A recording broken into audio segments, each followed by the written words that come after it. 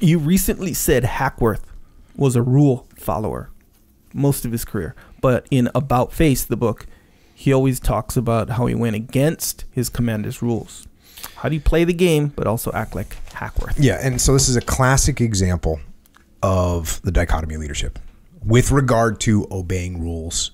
And Hackworth absolutely obeyed the rules, and he obeyed them to the extreme sometimes. If you remember in the book, he worked in situations where they were like the strictest in garrison. So like not in combat, just in garrison, everything's perfect, uniform. If you remember when General Mukayama was on, and we talked to him about meeting Hack for the first time, and I was kind of like, what was he like? And he was like, oh, he was high and tight, haircut, totally squared away. That's following the rules to a T. And the other thing that he played the game. Hackworth played the game. He developed relationships with people that were senior to him, people that were influential.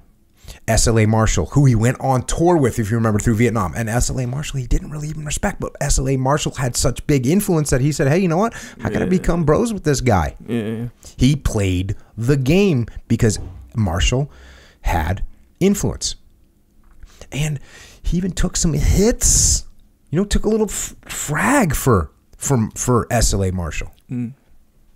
But at the same time, if his troops weren't getting the right treatment that they needed, he would do what he needed to do. He would break rules to take care of them if he had to.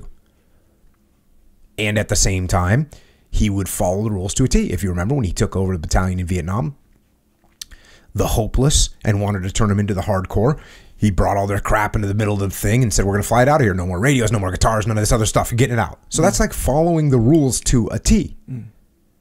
But at the same time, if he needed to like steal food for them or steak something to get, he would do that stuff. So he's constantly balancing that dichotomy. Another thing he did is he took these administrative jobs that he hated in order to rise through the ranks, in order to get places, to develop relationships, so he could have more influence. He was assigned to the Pentagon. He in the book, he talks about working in the Pentagon being a claustrophobic hole no more than 20 by 20 feet with 15 other people in it. And he talks about how he'd say your inbox would be filled when you showed up, and immediately the phone would be ringing. You'd be talking to people all over the world. All the people in Vietnam, they're calling you at their time zone. And so he didn't like this job. But guess what? Got the highest possible evaluations when he left. Why? Because he played the game. And he built these relationships with all these colonels and all these generals and all these people that had influence. There's Glover Johns and Pearson and countless others by doing what he needed to do. And then when he needed to, he broke the rules.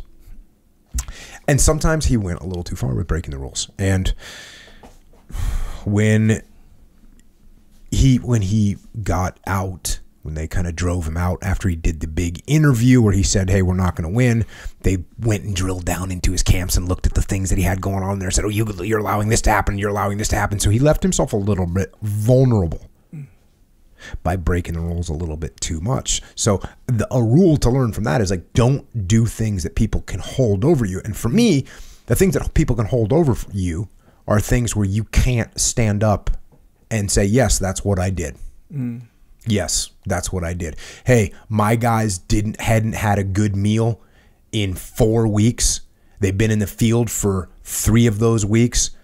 And when they came out, guess what? I figured out a way to get some steak. And I took it from the rear and I had it flown up using our helicopters. And I had yep, that's what I did. And if you want to drop the hammer on me for that, got it. Yeah. Now, if you do that, that's cool.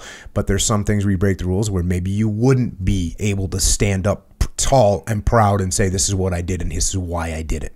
Yeah. So you want to be careful that you don't do things that will allow people to hold things over your head. Yeah.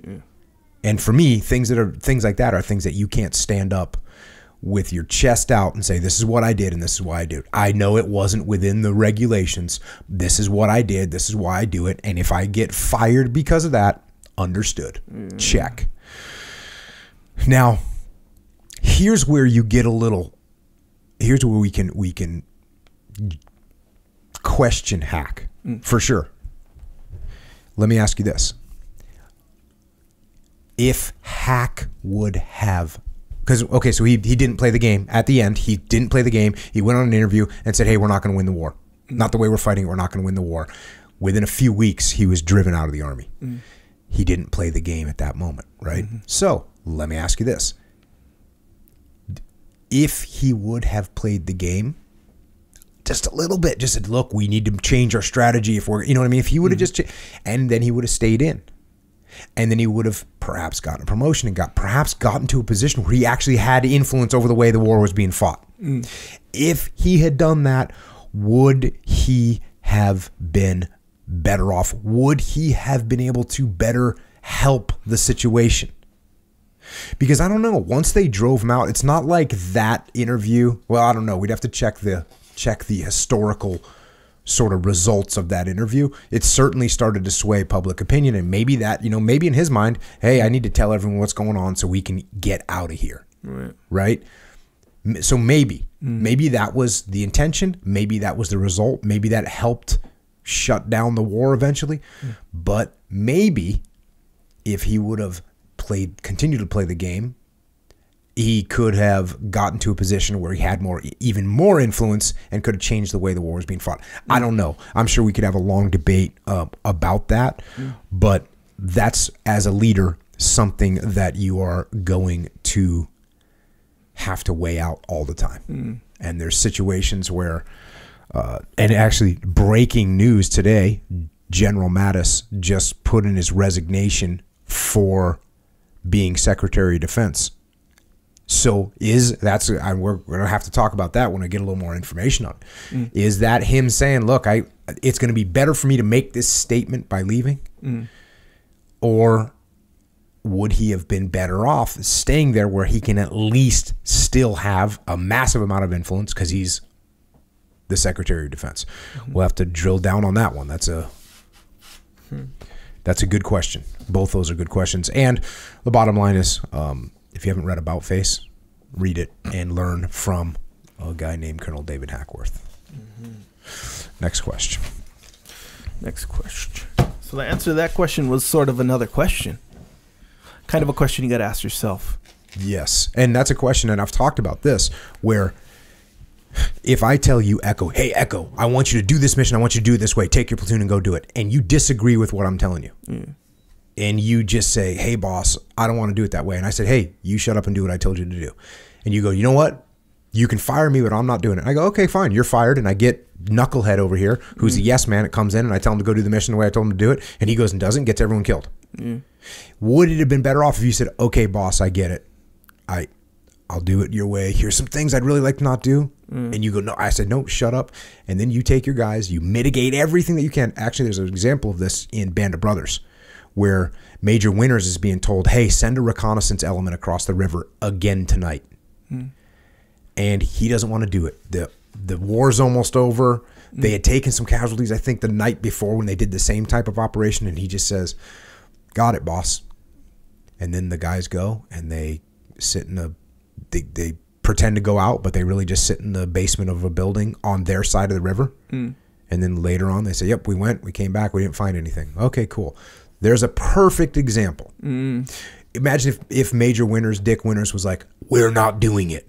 And now you get in an ego contest with the colonel who's like, oh, yes, you are. No, we're not. Okay, fine. You're fired. Let me get Knucklehead over here who's going to do what I told him to do, who's a total yes man. And now we take that risk and guys get killed. So who is it? There's a Dick Winters played the game. He played the game so he could still have that influence and power and still protect his guys. Can get complex. It's very, that's why leadership is hard. Yes. It's weird though, because when you say it's complex, when you say leadership is hard, at the same time, like if you're a principled human being and you have principles and you know what's right and you're doing the right thing for the right reason, the decisions are actually usually a little easier. Clear, clearer. Yeah, they might not be easy, but they're clearer. Like, I know what I'm supposed to do here. Yeah. I got it. Yeah. I'm gonna figure this one out. Yeah, and this I think applies to to most scenarios where, like, if you think of the big picture, where if you're like, hey, I'm going to consider myself after everything's going to be said and done, you know, it kind of goes along with what you said, like, oh, can you stand up and be proud? If you consider, okay, look back, you're gonna, because there's gonna come a point where you're gonna look back on this and you're gonna feel the way you're gonna feel right now. But later on, how are you gonna feel about like how you handled it? Yeah, you know, what decision you made and how you made it. It's a good thing to tell kids too. Yeah. Like, would you, if you're at a party, yeah, or you're wherever, and something's going on, would you be proud to stand up and be, hey, here was the situation, yeah, and this is what I did, and this is why I did it. Yeah. If you can't, maybe you should really reconsider what your actions are going to be. I know, man. Because a lot of the time, shoot, especially as a kid, as an adult too, a lot of the time it's like they're literally the opposite decision. You know, like, especially if it's one of those like go along with the crowd kind of scenarios, you know, where it's like, oh yeah, it's easy to go along there. And when you're a kid, especially when it involves drinking and stuff, sometimes there's really no consequence. You know, whatever, you did something dumb, no one gets hurt or dies or nothing like that. Yeah. But every once in a while there is. But so it's like, it makes it harder because you don't, like when you go do something, I don't know, dumb, I don't know, go jump off a bridge, I don't know, something, drink and drive or whatever, and no one dies or nothing big happens, it sort of reinforces that maybe it might be okay. You know, you maybe be able to slide with this behavior a little bit, you know? Yeah. But at the end of the day, you know, yeah, if you can clearly see that big picture where in the future you're going to be looking back on how you handled it. Yeah. Here's another thing, same concept I told my guys was, you just might as well act like CNN is recording what you're doing and it's going to be on CNN. Right? That's so if you want to act like an idiot, guess what? It's going to be on CNN because someone's got a camera somewhere around there. Yeah. And you might as well be saying that today as a kid, as a teenager. Yeah. You might as well be saying, yep, this is the next viral video. This is my 15 minutes of fame is going to be me doing whatever I'm doing right here. About to do. Yeah. So got to watch out for that. Learn from Hack.